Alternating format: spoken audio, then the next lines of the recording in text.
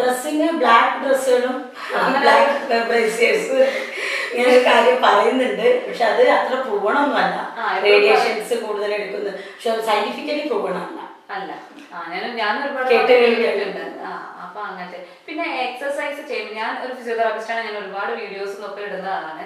അപ്പൊ എക്സസൈസ് ചെയ്യുന്നത് ഇങ്ങനത്തെ കാരണം ഇപ്പൊ ചാടിയിട്ടുള്ള എക്സസൈസുകളും നമ്മൾ ലേഡീസിന്. അപ്പൊ എന്റെ അടുത്ത് ഇതില് ഞങ്ങൾ ലേഡീസ് ചാടി കഴിഞ്ഞാൽ ഞങ്ങൾക്ക് ബ്രസ്റ്റിന് എന്തെങ്കിലും ഇഷ്യൂസ് വരുമോ, എന്തെങ്കിലും വരും? ഇല്ല ഇല്ല, അതൊരു തോന്നലാണ്. പിന്നെ നമ്മൾ എന്താ വെച്ചാൽ സ്കിൻ സാഗിങ് വരുമല്ലോ, ഒരു നോർമലി ഉണ്ടാവുന്നത്. അത് കഴിച്ചു കഴിഞ്ഞാൽ അത്തരം പ്രശ്നങ്ങളൊക്കെ ഉണ്ടാവുന്നത് ക്യാൻസർ ആയിട്ട് ഈ ചാട്ടത്തിന് ബെറ്റർ എന്നേ പറയാനുള്ളൂ. നല്ലതാണ്. കാരണം ഫ്ലോ കൂടും, സർക്കുലേഷൻ കൂടും. ഏത് അവയവങ്ങളിലേക്ക് നോർമൽ സർക്കുലേഷനും അതിലേക്ക് നോർമലായിട്ട് ബ്ലഡും ഓക്സിജനും എത്തുമ്പോൾ ക്യാൻസറിനുള്ള സാധ്യത കുറയുകയാണ്. അപ്പൊ ആ കണക്കിൽ നോക്കിയാൽ ലൈഫ് സ്റ്റൈൽ ഇഷ്യൂസിലും വരുന്നില്ലേ പെൺകുട്ടികളും എല്ലാവരും? ഇപ്പൊ ആരും എക്സസൈസ് ഒന്നുമില്ല എല്ലാവരും. അത് വളരെ ഒരു കാര്യമാണത്.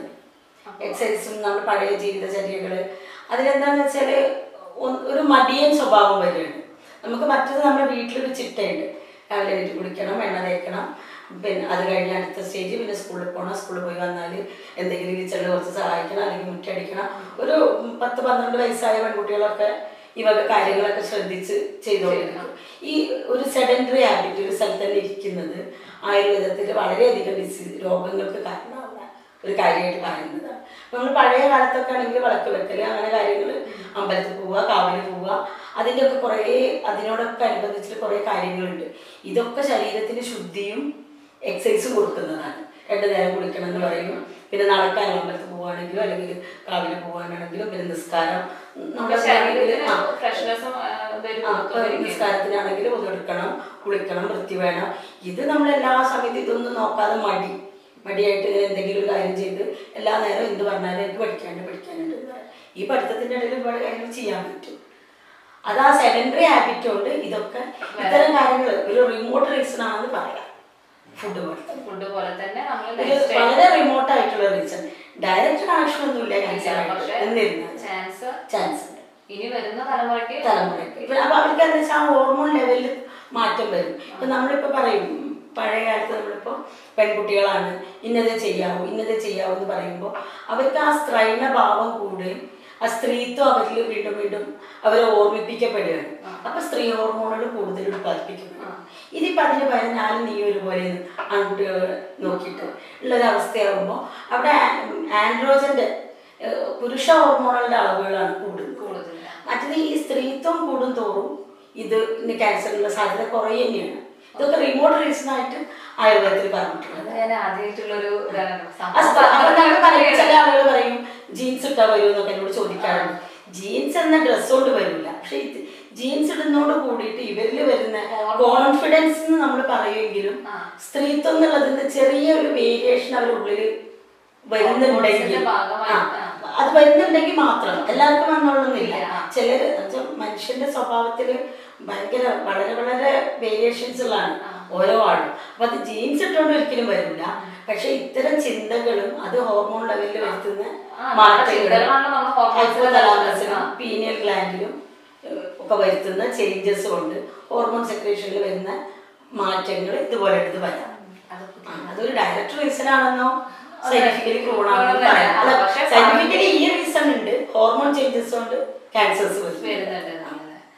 ഓക്കെ, അപ്പൊ ഇതൊക്കെയാണ് ബ്രസ്റ്റിന്. ഇനി എങ്ങനെയാണ് ഇത് ചെക്ക് ചെയ്യേണ്ടത്? അങ്ങനെ എന്തെങ്കിലും ചെക്ക് ചെയ്യേണ്ടത് കൈ പൊക്കി പിടിച്ചിട്ട് പിന്നെ മേലെ clock wise and anti clock vice മെല്ലെ കൈയിന്റെ വിരലുകളെ കൊണ്ട് ആദ്യം തടവി നോക്കുക. ക്ലോക്ക് വൈസ് പിന്നെ ആ കൈ നേരെ കക്ഷത്തിന് തടവുക. ആന്റി ക്ലോക്ക് വൈസ് ആദ്യം ക്ലോക്ക് വൈസ് ചെയ്ത് നേരെ മേലോട്ട് കൊണ്ടുപോവാ. ക്ലോക്ക് വൈസ് ചെയ്തിട്ട് നേരെ മേലോട്ട് മുകളിലോട്ട് ഇങ്ങനെ ഇതുവരെ.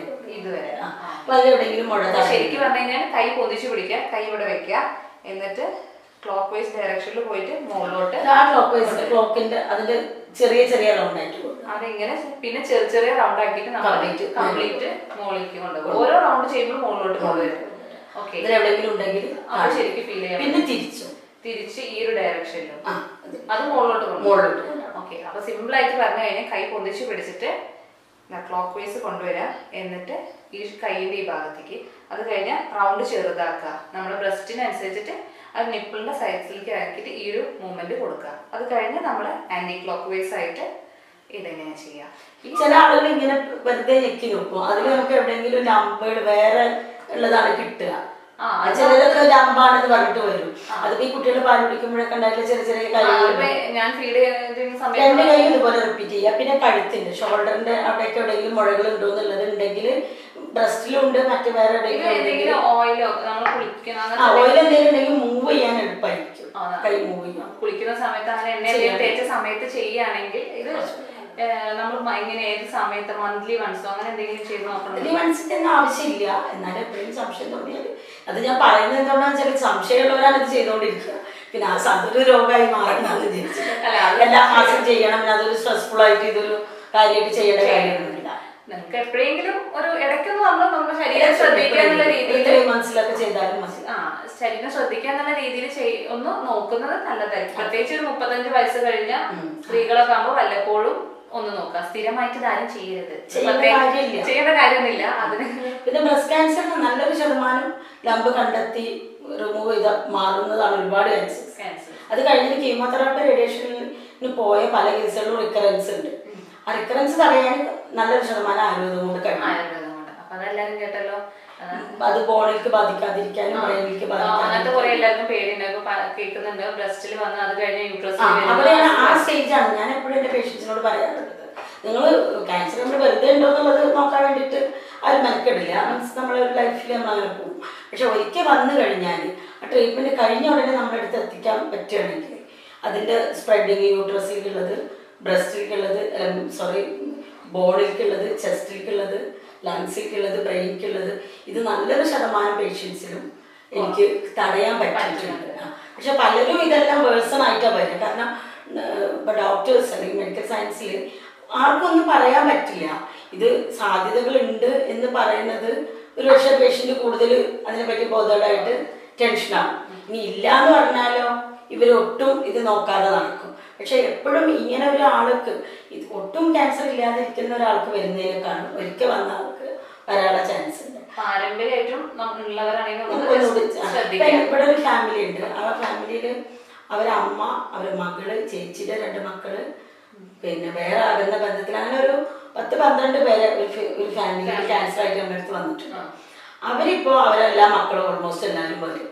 പ്രായപൂർത്തിയായാലും ഏതെങ്കിലും വർഷത്തിലോ ഒരു വർഷത്തിലോ ഒരിക്കലെങ്കിലും അല്ലെങ്കിൽ 2 വർഷം കൂടുമ്പോൾ വരുന്നവരൊക്കെ പുറത്തും അവിടെ ഇവിടെയൊക്കെയാണ് എല്ലാവരും വരാറുണ്ട്. ഒരുപാട് പേര് അവരിൽ മരിച്ചുപോയി. ഭയങ്കര പാരമ്പര്യമുള്ള ഒരു ഫാമിലി, ഒരു സങ്കടകരമായിട്ടുള്ള ഫാമിലിനെ കണ്ടിട്ടുള്ളതാണ്.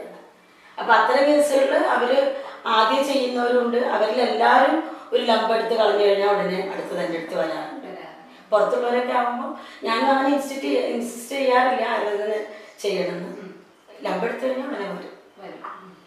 അപ്പൊ നമുക്ക് കുറച്ച് കാര്യങ്ങളൊക്കെ ഇതിൽ മനസ്സിലായിട്ടുണ്ടാവും. ഇനി എന്തെങ്കിലും ഡൗട്ട്സ് ഉണ്ടെങ്കിൽ നിങ്ങൾ താഴെ കമന്റ് ചെയ്യുക. അപ്പൊ ഞാൻ വേറൊരു ദിവസം നമുക്ക് ബാക്കി ബ്രസ്റ്റിന്റെ കാര്യങ്ങളായിട്ടുള്ളതൊക്കെ, ബ്രസ്റ്റ് ക്യാൻസറോ നമുക്ക് അങ്ങനെ എന്തെങ്കിലും ഡൗട്ട്സ് ഉണ്ടെങ്കിൽ ഡോക്ടറായിട്ട് നമുക്ക് ഒരു ദിവസം കൂടി സംസാരിക്കാം. ഓക്കെ.